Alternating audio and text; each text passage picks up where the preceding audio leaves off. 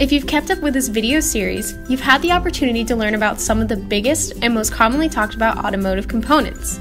From the transmission, to the radiator, to the suspension, you have a good knowledge base on the main parts of your car.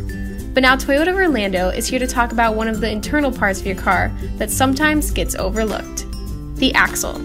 Today we're going to give you the lowdown on your car's axle and how you can keep it working at its best. The main purpose of your axle is to get torque from the transmission to your wheels.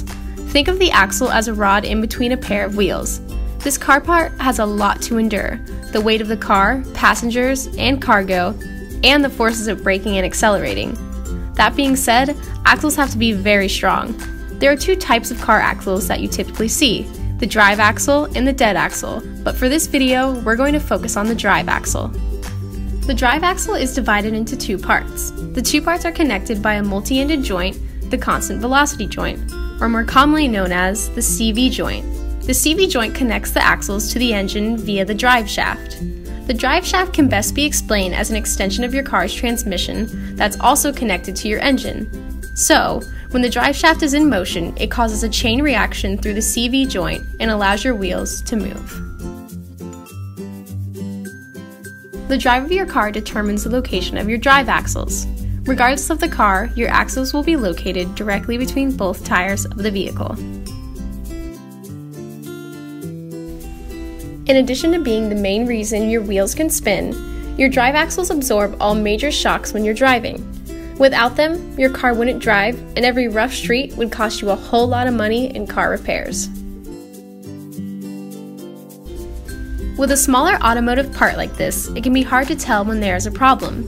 That's why we've picked the brains of our certified technicians to give you a list of signs that your axles need to be looked at. Clicking. If you hear a clicking sound coming from your wheels, this could signify drive axle damage. This can be tricky to hear if you constantly drive with loud music on, so make sure to occasionally turn down the tunes to check on your car. Excessive movement. You can test your drive axle when your vehicle is up on a jack by manually moving the axle up and down. If the axle moves more than about half an inch, you most likely need to replace it. Wheel vibration. If you notice a slight vibration coming from your wheels when driving, you could have a worn drive axle on your hands. Your drive axle may not be visible, but that doesn't mean it's not important. With this kind of internal part, we recommend getting familiar with it so you can stay on top of its maintenance. So make sure to come to Toyota of Orlando at the first sign of trouble, and we'll help you avoid costly repairs down the road. We are open 7 days a week and are always here for your auto service needs. Call us at 407-298-4500 and schedule your service today.